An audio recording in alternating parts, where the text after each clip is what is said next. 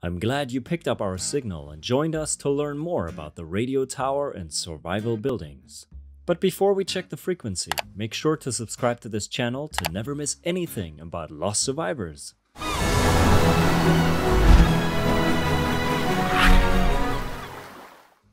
The radio tower is unlocked and can be built on day 7. It is the second feature building that can be built on the island, which means it plays an essential role in the camp. From day 8 on, you will be able to upgrade the radio tower. Being a special building, the radio tower needs to be upgraded in a certain way. We'll show you all the details in just a minute. In the radio tower, you will receive SOS signals from gatherers and specialists who can help you gather or produce all kinds of resources and products. It's even possible to find cute animals that will help you get special resources. For more information on these habitat animals, check out the dedicated video tutorial on our channel. Once you rescued all survivors in sight, it is time to upgrade the radio tower to receive even more SOS signals. And of course, we want more survivors to join us in our camp, because new survivors mean new buildings, recipes, and more supplies. For that, we will need some special items like repair kits, spools, or batteries.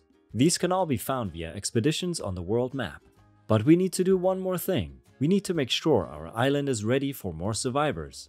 Survival points indicate the living conditions in your camp. The better your camp, the more survivors can comfortably join it. To gain survival points and ready your camp for more inhabitants, we need to construct survival buildings, which can be found in a dedicated tab in the construction menu. Besides building new survival buildings, you can also upgrade the ones in your camp for additional survival points using supplies and coins. Fully upgrade a survival building for a great reward. After unveiling a new or upgraded survival building, you can see that the orange bar at the top of the screen fills up. This bar measures your survival points. Once it's full, you successfully unlocked a radio tower upgrade.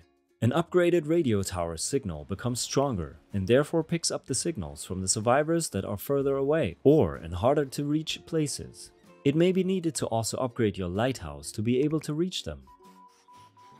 Great job! We have picked up new signals. Tap on them to locate their position on the world map.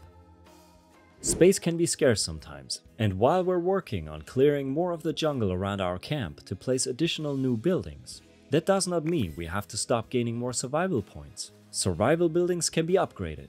To upgrade the survival buildings, some resources or goods are required. What exactly depends on the building and its level. Each survival building has a total of 4 levels, and for each upgrade, you get some additional survival points. Fully upgrading a survival building will also give you an additional reward of some resources or other goodies. To see how many more survivors might be waiting out there, you can check out the passenger list that's unlocked on day 18. Armed with all this knowledge, you are now able to explore the archipelago and rescue all survivors out there. Will you complete the passenger list and get even more rewards that way? Want to learn more about the radio tower and survival buildings or any other topics? Let us know what we should cover next in the comments. Join our Facebook group to meet more survivors and find tips and tricks about our game. See you there and in game.